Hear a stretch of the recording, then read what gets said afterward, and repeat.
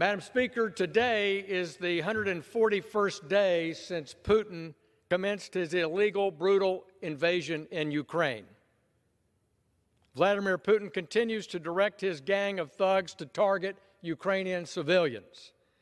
We've seen this play from Tsar Putin before, with the mass murder of 25,000 souls in Grozny to the leveling of biblical Aleppo. To date, the United Nations High Commission has verified nearly 12,000 civilian casualties across Ukraine since February. This number is understated.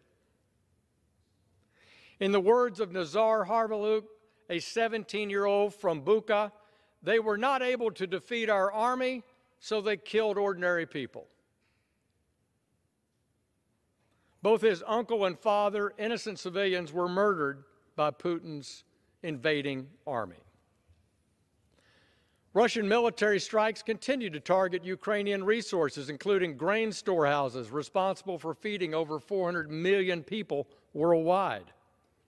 The World Food Program estimates that 47 million people across the globe are suffering from acute hunger as a direct result of Putin's targeting of Ukrainian stores. Since February, almost 2,300 schools, Madam Speaker, have been damaged or destroyed, and 290 healthcare facilities attacked. No place in Ukraine is safe for civilians. Currently, 12.1 million people in Ukraine are estimated to need health assistance. That's 12 million individuals who are unable to get the help they need, the help they deserve, all due to Putin's invasion. Madam Speaker, leadership, as my friend from Wisconsin just told this House, leadership from the United States is essential, now more than ever. President Biden must step up and ensure that Ukraine has the lethal weapons and supplies to achieve a prompt and decisive victory over the invaders. Only America's president can stand in the breach and lead.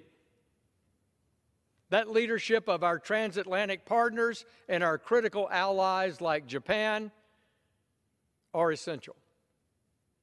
Essential in assisting the Europeans in crafting help for the people of Ukraine, including supporting humanitarian and that critical and necessary and essential military support.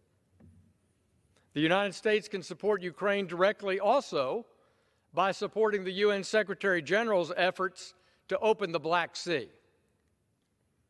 It's essential that safely exporting Ukrainian grain currently trapped is a must-do. The world is waiting for that grain. The world is starving without it. And helping alleviate that hunger crisis requires American leadership.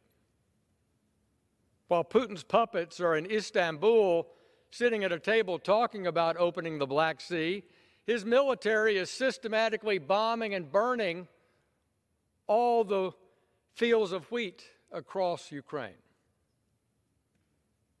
America must also lead in planning for the reconstruction in Ukraine once the invader has been ejected. We must also hold Putin and his cronies accountable for the war crimes that they are committing daily in the Ukraine. The targeting of schools, hospitals, places of worship, and civilians is unacceptable, illegal, and immoral. Russian leaders will be held accountable. And I was pleased to see the National Defense Authorization Bill continued to set that out as a basic tenet of American foreign policy, that we will hold these war criminals accountable. I will continue to voice my support for the brave people in Ukraine fighting against an illegal invasion to protect their homeland, their freedom, their sovereignty. And I urge all my colleagues to join me in working to craft the right way to support those Ukrainians in the distribution of needed resources worldwide, holding the Russian leaders accountable for their crimes. This we must do, and this House must lead. And again, I must close, Madam Speaker, by saying it's American leadership that unites the world that can eject Putin from the Ukraine.